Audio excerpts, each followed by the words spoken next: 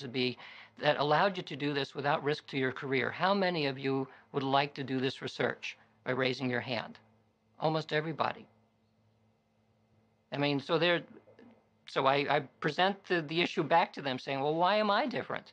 The only thing that makes me different from you is that I was willing to take a risk because I'm interested just like you are, except that, I'm willing to say, well, it seems more interesting to me than things like having a very secure career, because ultimately our lives last that long, and, do something interesting. That's my philosophy. So that's part of the way that I see what is happening in terms of this taboo, which has persisted and needs to break.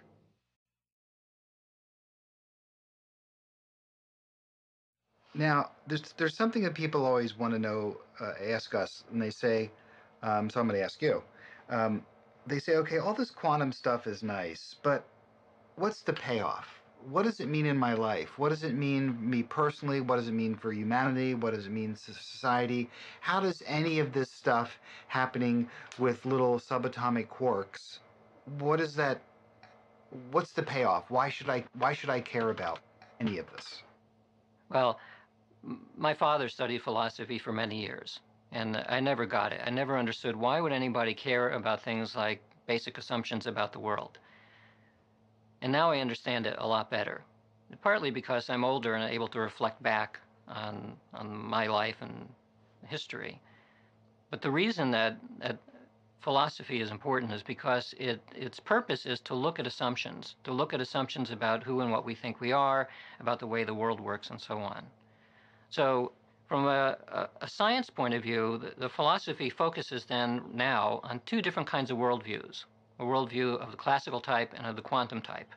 I fully expect later there will be something that is beyond the quantum, but right now we can compare these two. From the classical side, we are mechanistic things. We are like little robots. And robots, we can build them, we can throw them away, it doesn't matter. In addition, robots don't have any conscious experience. It's like asking whether your computer has a conscious life. Most people think that's probably not the case. So you can throw it away, turn it off, it doesn't matter. Well, what if the assumption was false? What if that is actually not true, that there's some other way of thinking about the way the world is? Up until 100 years ago, we didn't have any reason to imagine that there would be another way.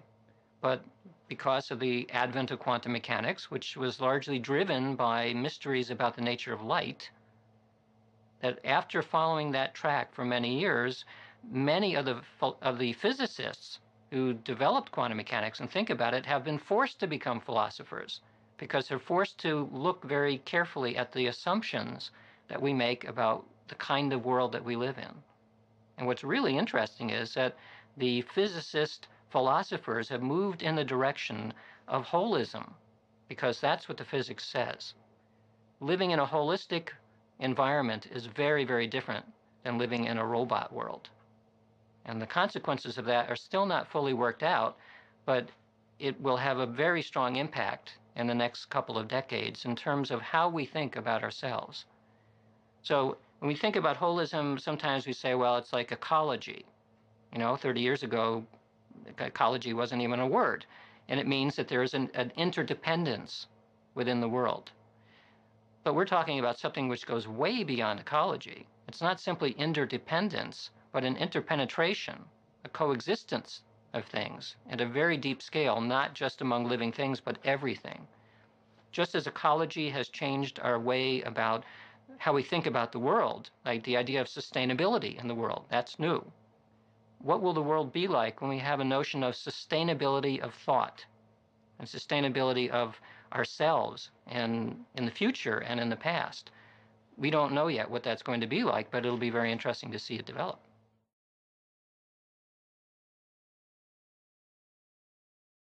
Now, when you say there it seems to be a correlation, I mean statistically, what's the deviation from randomness that someone focusing on having more ones would happen? Is it like 2 to 1 randomness, or is it a 10 billion to 1, or Well, the last analysis that I did, which looked at all of these experiments, the final analysis is 50,000 to 1. The odds against chance are 50,000 to 1 that the behavior of the random number generators would go in the direction that they did, that were consistent with what intention was wishing them to do. Now, what about the people who, they criticize, they say, well, that's just statistics. That doesn't really prove anything about the mind-matter interaction. How would you respond to that? All of science now, all of empirical science is based on statistical analyses because nothing ever works the same way twice. And this is especially true when it comes to human behavior. I mean, so an example is, why are people interested in sports just obsessed with statistics? Because human behavior is variable.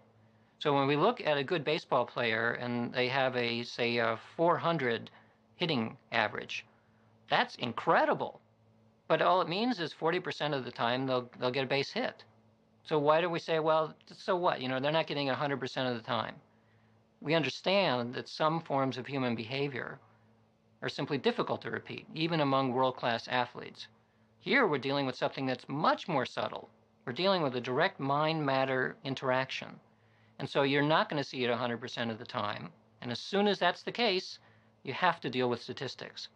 Statistical arguments are used everywhere in science. And I understand that if you're not a fan of mathematics and you don't trust statistics, maybe think about baseball and think about why statistics are so important in sports. And it's purely because of the uncertainty in sports. Excellent.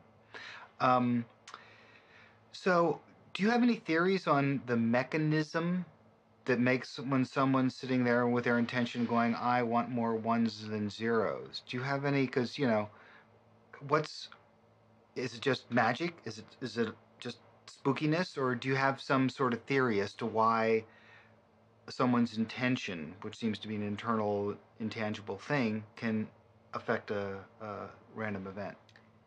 The way I think about what's happening in the random number generators or in intention in general, why does intention leak out and get outside my head somehow? I think about it as the relationship between mind and matter. What is that relationship? Well, one way of thinking of it is we take a ribbon, and on the outside of the ribbon we write the word mind, and the inside of the ribbon we write the word matter. So they're tightly correlated. And in fact, we know that. If you look at an EEG or you look at a functional MRI picture of the brain, what's going on inside the head is tightly coupled to what our subjective experience is like. So it's like this ribbon. If you shake the ribbon, the mind and matter will kind of shake together. So they're related in some strong way. But since they're two sides of the ribbon, it's not the same thing. They're two sides, and they can't interpenetrate somehow. So where does the mind and matter connect? So I would say all that you need to do is imagine that the ribbon that we've been looking at was slightly misconceived. It actually is not a ribbon. It's a ribbon where somebody put a half twist in it